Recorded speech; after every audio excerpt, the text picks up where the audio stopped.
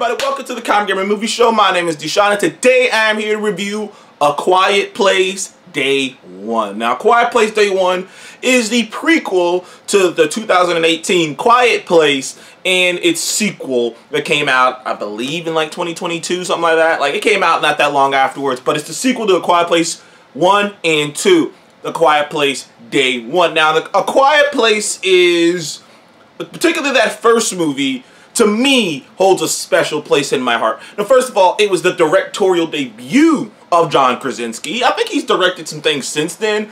I think John Krasinski directed that animated / live action movie If. But this was by far, so far his best thing he did was A Quiet Place.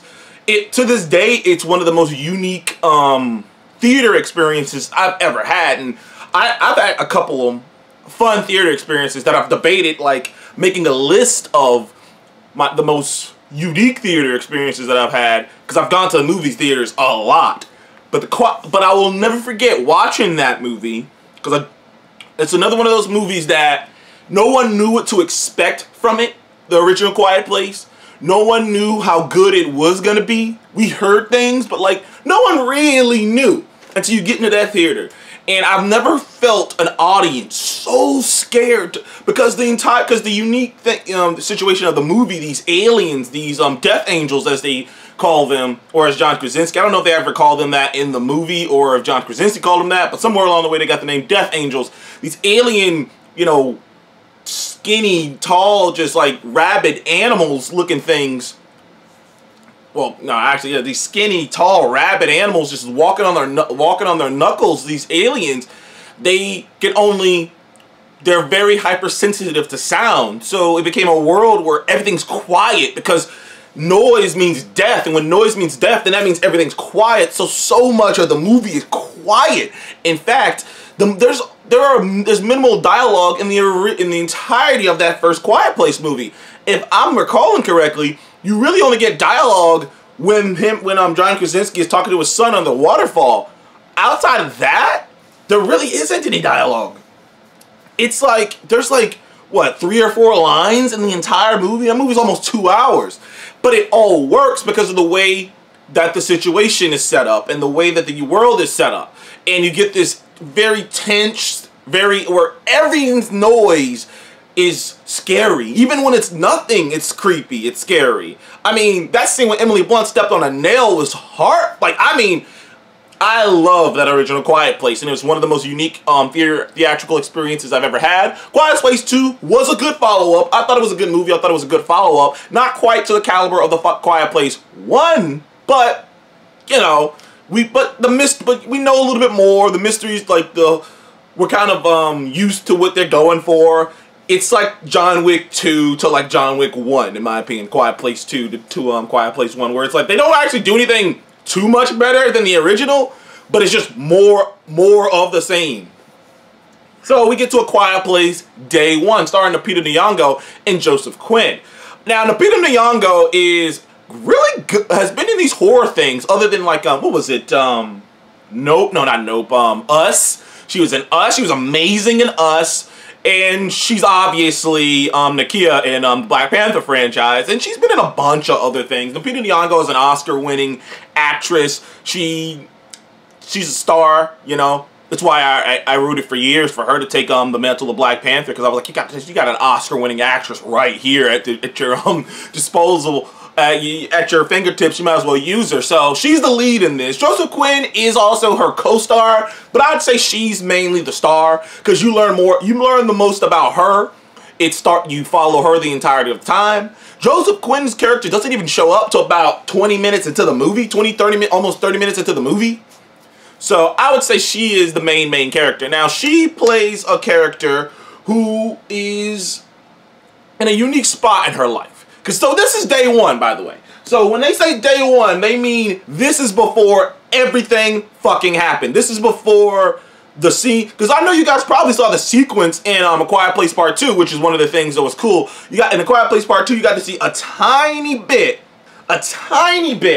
of how things were before these aliens landed. You did. You got to see the beginnings of it. But it was only like maybe what 10 minutes of it. You got to see 10 minutes of it. Here, this you get to say what happened when these aliens landed in New York City, the loudest city in America. Well, one of the loudest cities on Earth, actually, as they say at the beginning of the movie. New York City is one of the loudest cities on Earth. So what happens when creatures who are almost indestructible, nearly indestructible, the only weaknesses they have are, as it turns out, as we find out, since they're hypersensitive to sound, certain frequencies can actually fuck them, can kill them, is certain frequencies in water. They can't swim, they'll drown.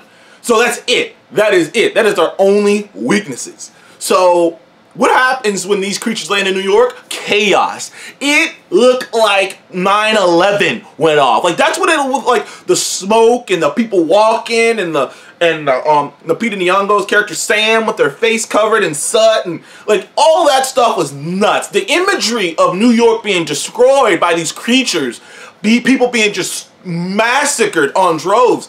I'm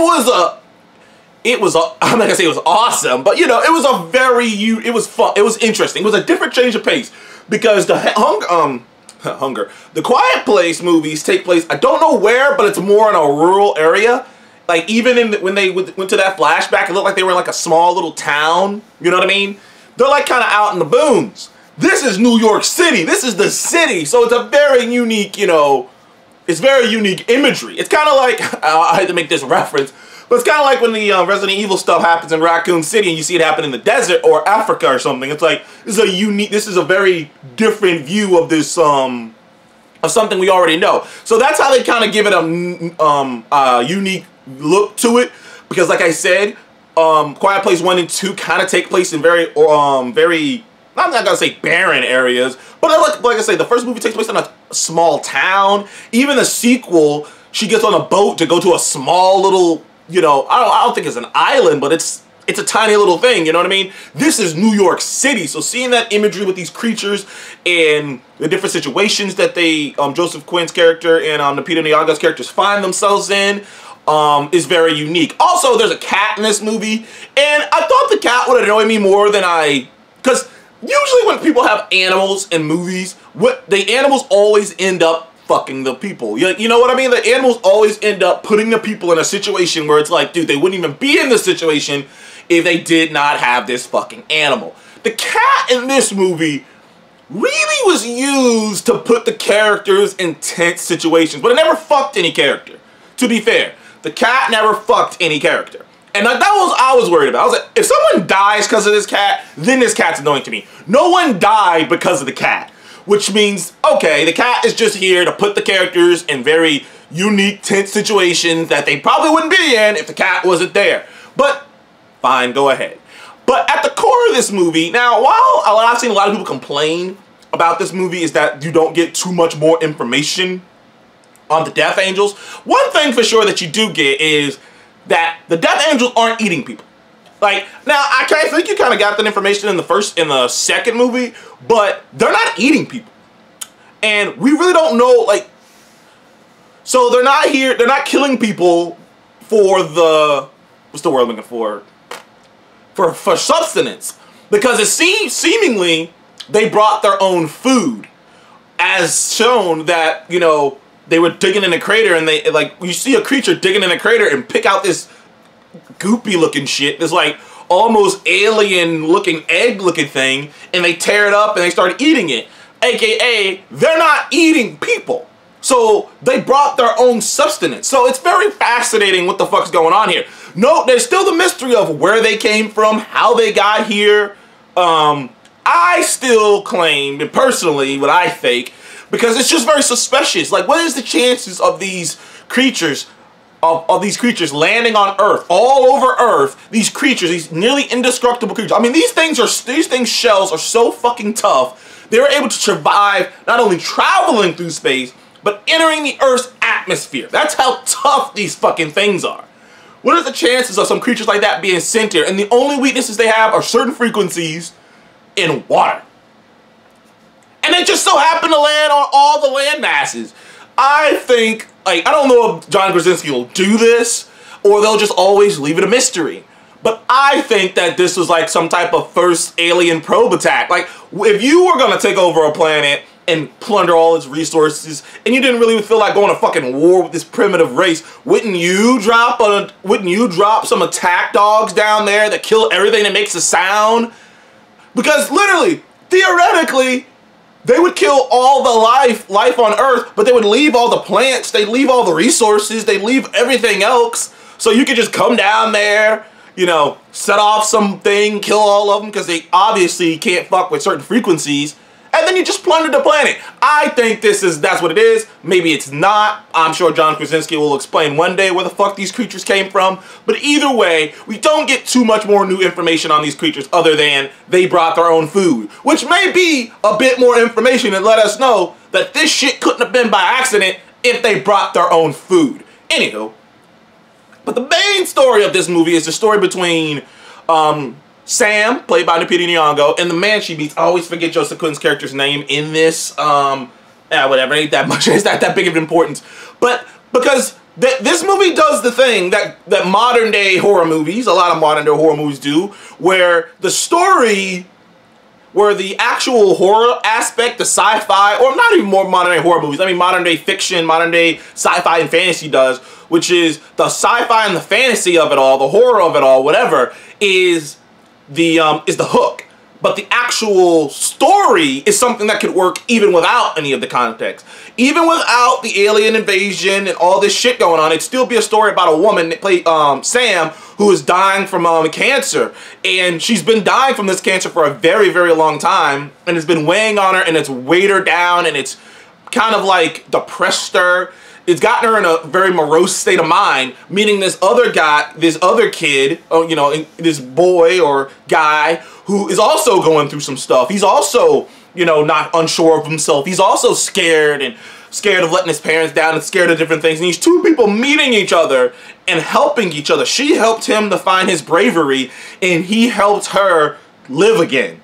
You know, because when you're dying, nothing like death really sobers you up. Even me, I tell you, when my grandmother passed away, it really did make me reflect. And death has a tendency to do that to people. So I can only imagine. Nobody really knows how they're going to react if they go to a doctor and they tell you you're dying and, you know, you're bad enough that you will be dead in a certain time period. Nobody really knows how to react to something like that. And she melted down, but through this movie and through the interactions with this guy she met in this terrible situation, she was able to remember what it was like to live again. And that part of the movie was very beautiful, was very powerful, and that is the core of the movie, and it would have worked regardless of the things outside of it, which makes this even more of a great movie off of that alone. I would give A Quiet Place Day One a 9 out of 10. I loved it. I had a fun time with it. That story, that core story was just so heartbreaking. Well, not heartbreaking, it was heartwarming and whatnot, because there's different ways people face death, man. And she faced it, and she faced it like a G. Anyways, thank you guys for joining the Kind of Great Movie Show. Please remember to like and subscribe, and I'll see you guys on the next one. Goodbye.